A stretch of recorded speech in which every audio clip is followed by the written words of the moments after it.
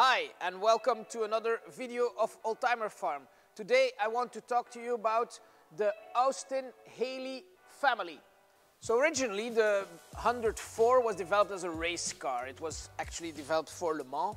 It comes in two models, the BN1 and the BN2, and they are both four-cylinder cars with 2,600 cc engines. Really big engines because it's a really small car. And the BN1 came with a 3 gearbox and the BN4 with a 4 gearbox.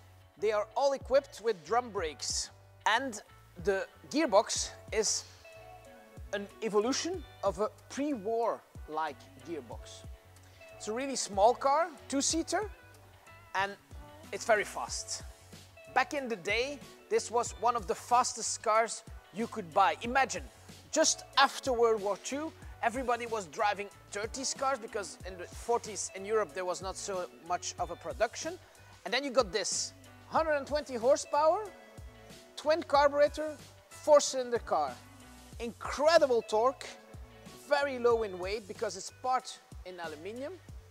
And it's just such a joy to drive. There's no comfort, there's no side windows, there's no deflectors, there's almost nothing. Most of the people use this without the roof because it's not in the right place. It shouldn't be there. It takes space from the seats. So this car is completely restored. So in '55 they make the 106.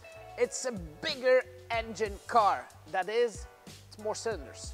But the volume of the engine is the same, 2,600.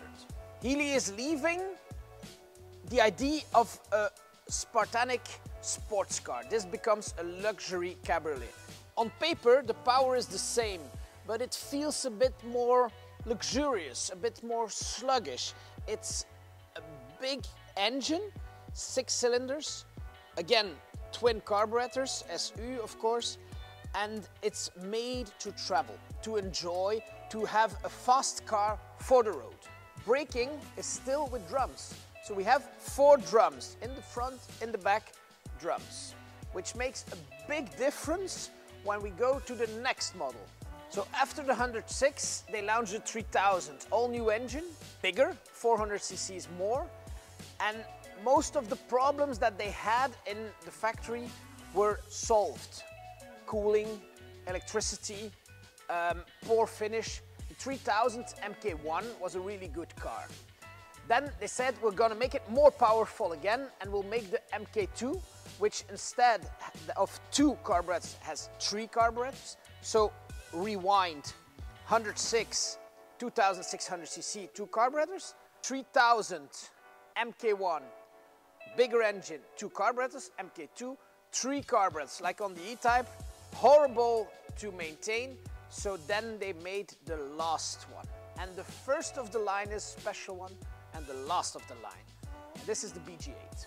In '64, the E-Type was there, and it was selling well. 265 horsepower, so Healey couldn't compete with them anymore. So they made the Cabriolet 3000 more luxurious, and it was called 3000 MK3 Phase 2, so-called BG8. What's the difference? Wooden dash, different gearbox, more modern, suspension is higher, it's more luxurious, and the engine, instead of a 3000 with 3 carburetors, is now a 3000 with 2 bigger carburetors. 3000 cc, 6-cylinder engine with 2 big SU carburetors. Still, compared to the size of the engine and the usage that the people were doing from this car, the heating system was a problem.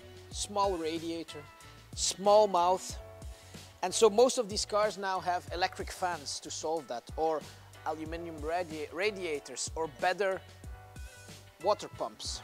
Here we have 3 3000s BG8. They're the top of the line.